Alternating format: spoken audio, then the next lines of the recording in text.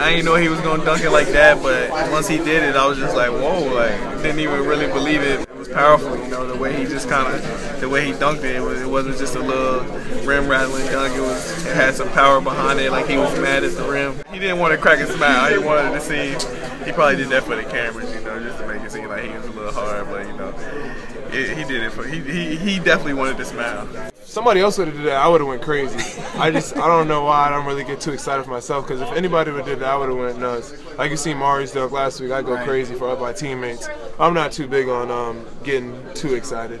Yeah, that was nice. Mari's, I thought at Texas was pretty special, and this one would have to be probably pretty close to that. No, high school I used to dunk a lot more, but and at KU I think I could be number one.